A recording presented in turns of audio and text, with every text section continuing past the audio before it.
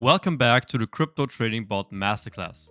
In the first episode, I introduced you to crypto trading bots and gave an overview of their advantages and disadvantages. If you haven't watched the first episode, I recommend watching it before continuing with this episode. Today, I will provide you with an overview of the three most commonly used crypto trading bots, their advantages and disadvantages, and I will compare them with each other. There will be separate full episodes focusing on each type of trading bot, but this episode will give you a general guidance on which bots fit your style. Even though crypto trading bots have unlimited configuration possibilities, there are some strategies that are more commonly used than others as they have been used for a very long time in traditional markets and are very easy to understand and set up. If you're already a long-term investor in stocks or crypto, you may have heard of the first strategy, which is called dollar cost averaging. Dollar cost averaging, or short DCA, is a strategy in which you divide the total amount to be invested into equal amounts and invest those equal amounts at regular intervals. The goal of dollar cost averaging is to reduce the impact of volatility on the overall purchase price of an investment by buying at regular intervals rather than all at once. For example, suppose you have $10,000 to invest in Bitcoin.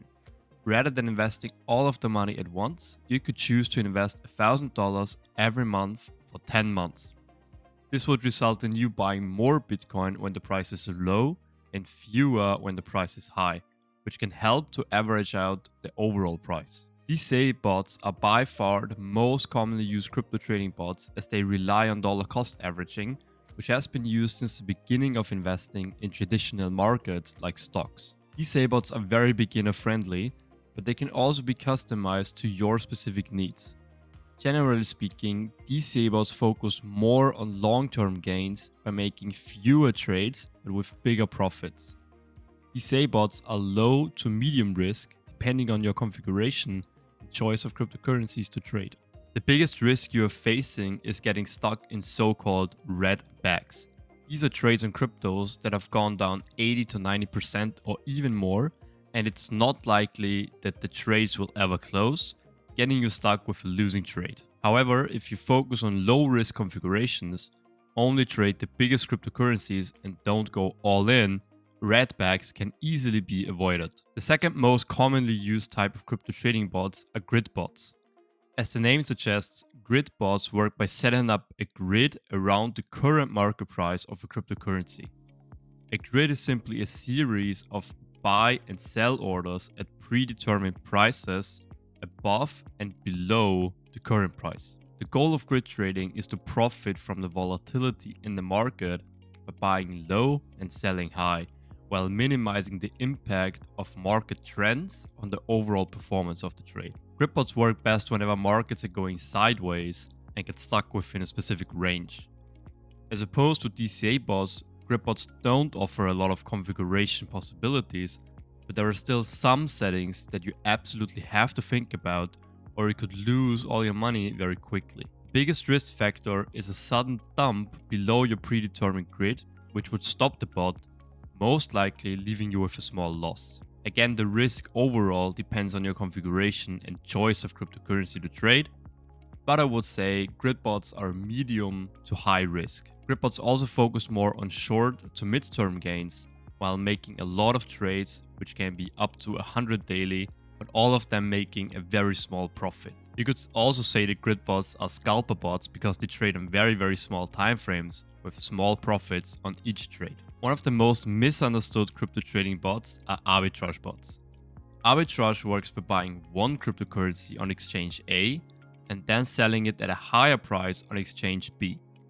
So for example, the current price of Bitcoin against USDT on Binance is $16,000, and the current price of Bitcoin against USDT on Coinbase is $16,100. To arbitrage, you could now buy one Bitcoin for $16,000 on Binance and then sell it for $16,100 on Coinbase to make $100 in profit. In theory, this sounds very simple, but this type of arbitrage is almost impossible to do nowadays. You see, with the rise of crypto trading bots, arbitrage opportunities have become smaller and smaller because there are thousands of bots scanning every exchange every millisecond. A As soon as they spot an arbitrage opportunity, they will take advantage of it. So in the background of all exchanges, there is a literal war going on between arbitrage bots, making it harder and harder to spot opportunities. But this is not the only problem. Other problems like network congestion, withdrawal fees, and the time it takes to transfer from exchange A to exchange B makes exchange arbitrage not easy anymore. Luckily for us, there are different forms of arbitrage. While arbitrage between exchanges almost never works anymore, arbitrage between markets does work very well. What I'm talking about is arbitraging between the spot and futures market. Just like the Bitcoin price can be different on exchange A and exchange B, the price of Bitcoin in the spot market can also be different than the price of Bitcoin in the futures market. This alone is not an arbitrage opportunity, as you cannot buy Bitcoin in the spot market and then sell it for a profit in the futures market. But what you can do is set up a market neutral position and then collect the funding fee in the futures market every 8 hours. The funding fee is a mechanism that has been set up to balance the futures market. It occurs every 8 hours, and depending on the current rate, either all long positions have to pay short positions or vice versa. By default, short positions receive a small profit every 8 hours, making this a realistic arbitrage opportunity. In fact, case studies have been made that show that you can make between 15 and 50% profit annually with almost no risk. The only risk you're facing is the liquidation of your futures position. In a case of liquidation, you have to pay a liquidation fee that will lower your overall profit.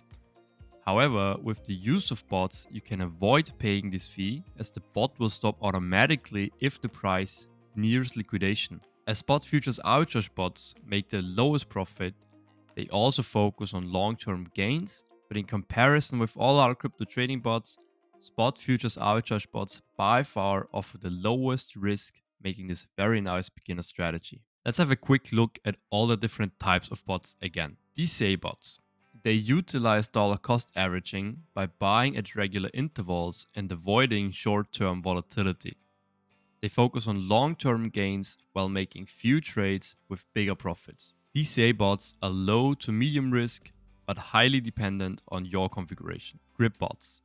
They work by creating a series of buy and sell orders above and below the current price and profiting off very small fluctuations. They focus on short to mid-term gains while making a lot of trades with smaller profits. Grip bots are medium to high risk, also depending on your configuration and choice of cryptocurrency. Arbitrage bots. They work by taking advantage of price discrepancies between different exchanges or markets. While exchange arbitrage is almost impossible to do anymore, spot futures arbitrage offers the best risk to reward ratio. They focus on long-term gains while generating profit almost every 8 hours. They offer the lowest risk out of all types of crypto trading bots. Like I said in the beginning of this video, there will be separate episodes focusing on each type of bot that I showed you today. So if you're particularly interested in one of them, make sure to check out the video focusing on this type of crypto trading bot. As always, if you enjoyed the video, leave a like and subscribe to the channel to not miss any episodes. Let me know which bot you're most interested in the comment section below. See you in the next episode. Bye.